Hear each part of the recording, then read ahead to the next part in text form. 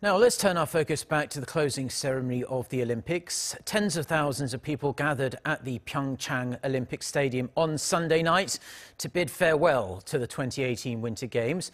It was quite the show in terms of visuals and music, and there was a party atmosphere in the air as the hard work was done, and the athletes and all those involved in making the Games a success could finally let their hair down a bit. Hwan reports. 17 thrilling days of sport in Pyeongchang and the sub-host city of Gangneung came to an end on Sunday night, where it all started a couple weeks prior, the PyeongChang Olympic Stadium. The ceremony started with the stadium drenched in light and the crowd counting down to the start of the fun. Under the theme of a celebration of future and the spirit of adventure, there was a mixture of traditional and contemporary Korean culture on display.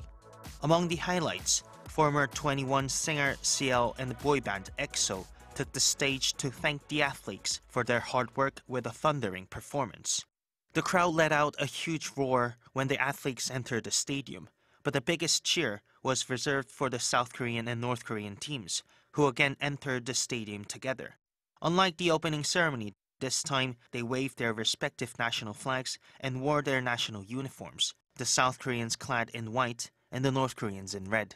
Continuing the goodwill of the Games, the North Koreans also held the Korean unification flag as they made their way around the stadium.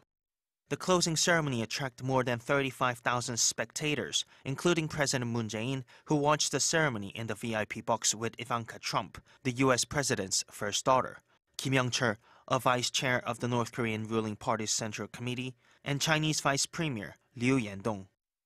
The PyeongChang Games officially ended with the traditional raising of the Greek flag, lowering of the Olympic flag, and the Beijing 2022 flag handover ceremony. The Olympic flag that fluttered for over 17 days at the Olympic Stadium in Pyeongchang was handed over to Chen Jining, the mayor of Beijing, for the next Winter Games in 4 years' time. The Olympic flame was also extinguished, but this isn't the end. The PyeongChang Winter Paralympic Games will start on March 9th and run for 10 days. Arirang News.